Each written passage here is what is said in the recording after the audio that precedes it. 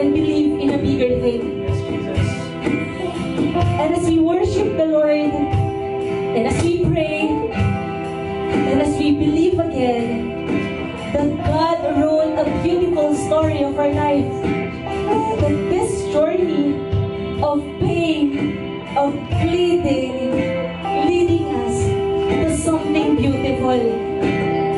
And beautiful doesn't have to be perfect. Because Jesus is telling us, it doesn't have to be perfect. Because you already have a perfect God. And remember that your bleeding is all gonna be worth it. Your pain is gonna be worth it. It can bless the world. It can bless one person to move closer to God.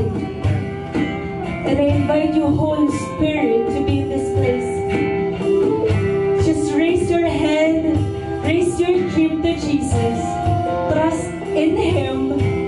Give your hope and faith in Him. Trust His way.